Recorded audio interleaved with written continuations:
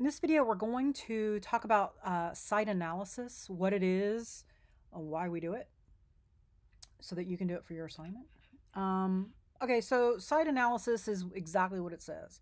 We analyze the site that the property is going to go on in order to help inform us make some decisions.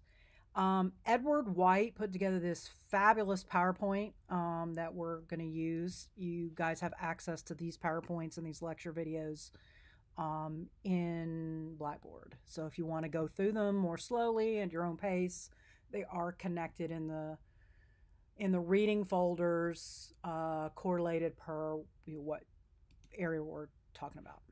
Okay, so site analysis, in site analysis, we look at the site to determine how we should situate the residents on the property.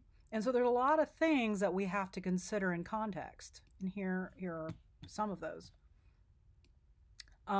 Location, contours. Contours are how the site slopes. You're not going to want to put your house at the bottom of a hill, because when it rains, all the rainwater is going to run into your house and flood your basement or ruin your foundations. Zoning, that is a code issue. We'll get more into that later. Noise. What is there a road nearby? Does it create noise? We certainly want to know that, because we're not going to want to put bedrooms towards the noise. We're going to try to do other buffers to help reduce the noise. What's traffic like? Where are the utilities? Because if we don't have them, we can have a say in where we place them. And if we do, we want to make sure that we are considering those in where we put the house. Like, for instance, my house sits way back off the road. You can't see my house from the road. So when they built that, they had to run a lot of very long lines from the water to the house. And that's very expensive. So drainage, that kind of has to do with the contours, but it also does, you do think about how does the water flow on the site? Do we need to do any site work to compensate for that? What's the neighborhood like? What are the neighbors like? How close are the neighbors' properties to the property line? Where's the pedestrian traffic?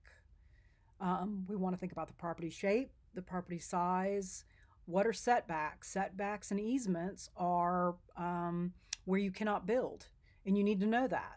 And those are things like right-of-ways for utilities, or codes for certain locations will not want you to put two houses too close together in case one catches fire. Fire jumps from roof to roof. With certain easements and setbacks, that can prevent property from catching the whole neighborhood on fire. A lot of other things, right? Are they going to develop something down the road so that the county has created these areas that they don't want you to build in? Things like that. Climate, what's the climate? Where's the sun? We want to take that in consideration. You don't want the morning sun coming in through the bedroom windows and waking you up or blinding you. What are the views? What are the best views? If you have a nice view, you don't want to, or maybe you do want the living room to face that view. What is the vegetation? You want to take trees and plants that are there into consideration.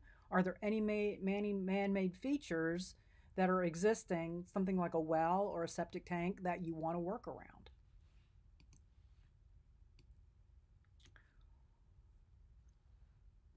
And so you have to also think about, and this is also, some of this has to do with commercial, but you have to think about how will people come onto the site?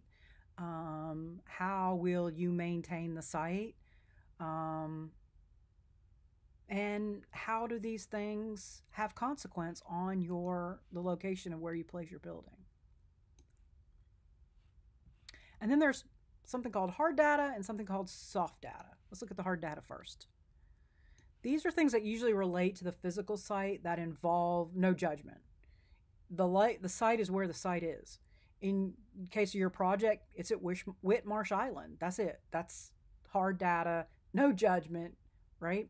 Dimensions, those are given. You have those. For this project, because y'all are new to this, we will have no contours. It'll be a flat site. You will almost never have that, but we'll deal with that later. What on-site features are there? That includes your utilities. What's the climate? What's the zoning? What's the vegetation? All of that is just, it is what it is, and you don't have to pass any judgment on it.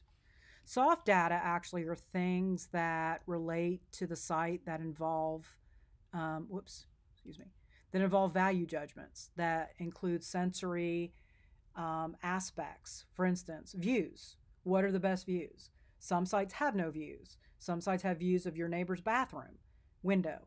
Some sites have scenic views. So those are things that are judgment calls. And those are questions you want to run past your client. What do they consider to be acceptable views and non acceptable views? Views to the site, right? So when someone's in the street looking at your house, what do they see? Best approaches to the site, that's a judgment call. Where are you going to put your driveway? Are there the existence of odors? And what is the human activity around the site? And we're going to look at some of this. And then the type of neighborhood. Okay. So let's look at an example here. This is a site that is 220 feet by 250 feet. It has, I'm not sure whether these are supposed to be setbacks or easements, but it's got, you can't build within 10 feet right here of the street. And then there's a road here. It's 55,000 acres, or I'm sorry, 55,000 square feet, 1.6 acres. Here are the setbacks and the easements. There are no easements, but there is that setback. So you've got a 10-foot easement from the street to the property line, and then a 30-foot setback that you can't build in, and that's for a variety of reasons. This is all determined by code. And the way you find out what those codes are is you contact the county. The county should have a website, and they should give you that information. I know that my county has all that stuff online. It used to be a long time ago. You had to call them and get it, but now it should all be available online. You just need to know the county and contact the county. Trees, those are the trees that are there on that site. This site has contours. We will work with contours later. You can see how that impacts drainage, right? So there's a road here, and it's all the way downhill. And so how are you going to deal with the fact that water is going to run off in the rain? You're not for this project, but that is drainage is an issue. What man-made features are there? Where are the utilities? What is the vehicular circulation?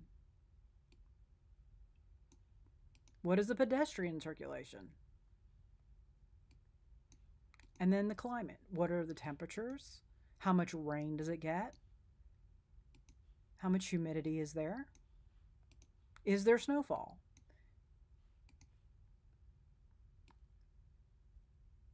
Is wind an issue? Wind may not be an issue. I mean, we sometimes get some pretty heavy winds here. It can be an issue. Near water, is there a breeze?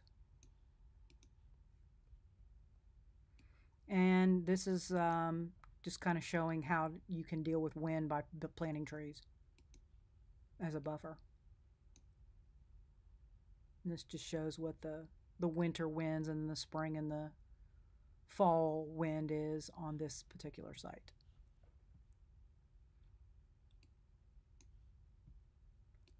Are there any special regional conditions that you need to consider? Like, in this case, tornadoes. What about the sun? How much sun do you get? Where does the sun go? That, is important if you guys are going to be considering solar. Sun angles. The sun is in a different place in the sky every minute of every day of the year, and then it recycles. And so knowing that in the climate can help you make decisions about how much overhang do you want on your house. How much are you going to block the sun from coming in your windows? Because, you know, when the sun in here on, say, at 12 o'clock in January 1 on that far right diagram, on January 1st, when it's cold, you want the sun to come in and heat things up. But on July 1st, you don't. So you want to make sure in this case that your overhangs are wide enough to block that summer sun from coming in those windows. And this gets into some really serious deep depth with the sun altitude and the azimuth and angles that the sun is going to be at. And, you know, basically if you draw your house height and your eave overhang height and width and depth, with these angles, you can tell whether or not it's going to block the sun. Where's the sun path? Where does the sun rise? Where does the sun set? And it's going to be different at the winter solstice, which is the first day of winter, than the summer solstice, which is the first day of summer, which is the longest day of the year versus the shortest day of the year. And this is just an example. So in winter, the sun is going to rise on the lower arc.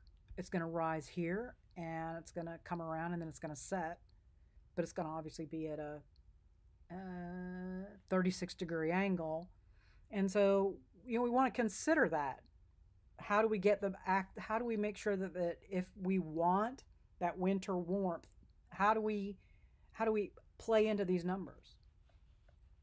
And all this is also accessible and available online. Human cultural. What else is around? What is the crime rate? What's going on in the area? What are the amenities? Just more information on that. What are the views from the site, right? Do I want there's a parking lot up here. Do I want my living room facing a parking lot? And then here are some drawings of what those elevations look like. And then what, you know, who's going to see into my property? What are they going to see? Views through the site can include, you know, what's going to happen. Somebody's standing there looking across. What are they going to see? What is the noise level? And then eventually we put all of this together on a site plan. So we research and we find out as much of this information that we can, and then we put it all together, and here it is in 3D. I love 3D models of site analysis. They really, and then this is the one after they put the building on it. They really do help you understand siting your house. So for this course, you're just going to start with the analysis. You're going to use that analysis after you've gotten your bubbles created, and you're going to lay, or I've got you working on a grid, but if you can lay the grid and the bubbles on top of your site analysis, it will really help you lay out those rooms.